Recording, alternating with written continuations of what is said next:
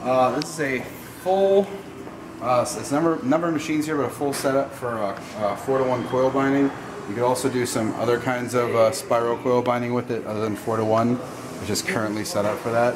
I'll walk you through the machines real quick and then we'll show you them operating as best we can. We don't have any coil here, but we can show you what everything does and everything works. This is just an extra machine we included. It's a coil inserter here. You would take some already punched paper and you would start the coil by rolling in a little bit, and then this has a foot pedal. You would run the foot pedal and it would spin the coil in for you. It also has a coil diameter gauge up here, and you can also check the pitches over here. Now, you won't probably really be using that, but we're including it as well as, I guess, a backup or just an extra piece. This is a punch. It has quick change dies. You just drop these two levers here, one on either side,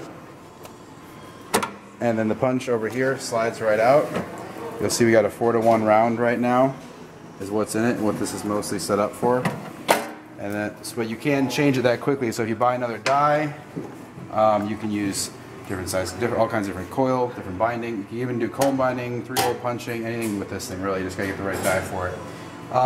This has got an automatic ejector and stacker with it. So there's actually a belt here that kicks the paper out afterwards. It goes through here.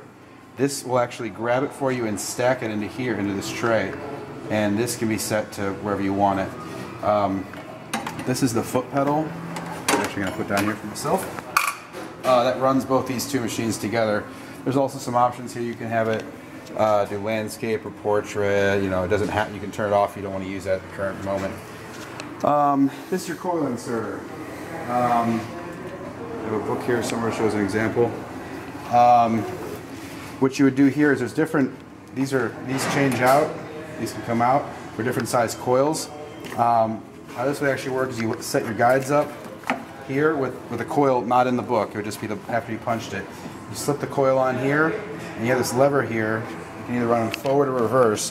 When you lift this, drop it, sorry, it would spin the coil into the book here.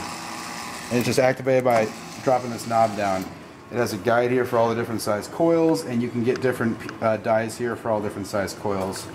After you've done that, this has already been crimped here, but after you inserted it on the last machine, there would have been some excess. You would put it into this machine here. These are both knives right here that both cut it and they fold it under. As you can see, that's folded under right there. So you would have taken this after it's inserted, and you'd see down here on either side, that'll just cycle. So that actually cuts and crimps it under.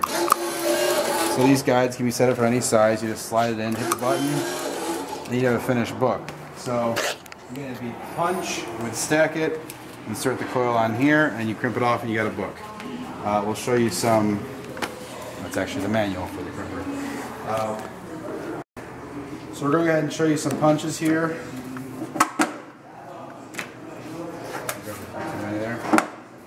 So again, I have a foot pedal down here I'm using to activate this. You just put it in there.